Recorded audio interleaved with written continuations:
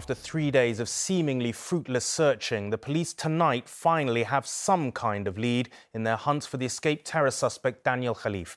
They say a reported sighting of the ex-soldier walking away from a catering van shortly after he slipped out of Wandsworth prison could be very significant.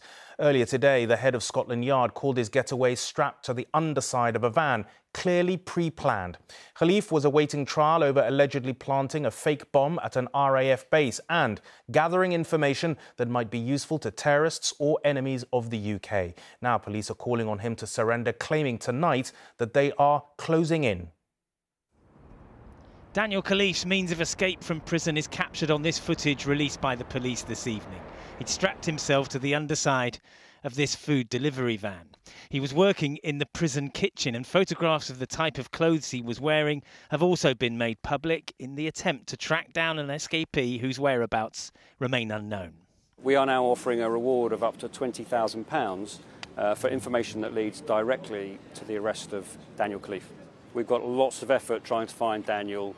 I think the public need to remember that he's a trained soldier, so he has skills, and we need to work hard with the public who are an integral part of our efforts here to find him. And that's what I'm focused on at the moment, is locating and arresting Daniel and bringing him back to prison. Daniel Khalife was in Wandsworth prison awaiting trial for terrorism offences.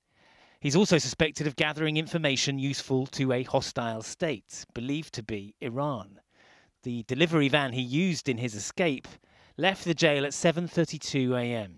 It was stopped by police 2 miles away in Putney at 8:37, but there was no sign of the prisoner. Police said tonight that they'd got a confirmed sighting of Khalife. A witness saw him walking away from the van at a nearby roundabout.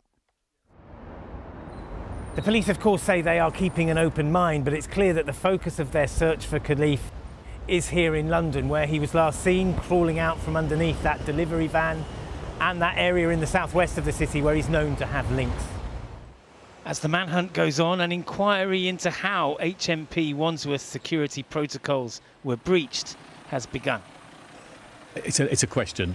Did anyone inside the prison help him? Other prisoners, corrupt guard staff? Was he helped by people outside the walls, or was it simply all of his own creation? A report into why Daniel Khalife was put in a Category B prison rather than the higher security Category A is due by the end of the week. But the more urgent question remains: where is he now? Well, Geraint, it's been 3 frustrating and empty-handed days for the police. So getting this clue must be manna from heaven for them. Well, they're still empty-handed, and there's no reason to think they're not a bit frustrated as well. This confirmed sighting of Khalife coming out from under the truck at the roundabout, they've described as a significant development, as you mentioned, and another police officer described it today as a critical development. But it was 3 days ago now, and they keep talking about how Khalife is a trained soldier and he's got skills and he's very resourceful. An individual like that can get quite a long way in 3 days. Nonetheless, the police seem convinced that he is in London somewhere, but they're still making appeals to the public for information. And you wouldn't expect the police to offer a £20,000 reward if they were closing in on their man. So this sighting at the roundabout seems like a good starting point for a manhunt where there's still a lot of work to do and a breakthrough to find.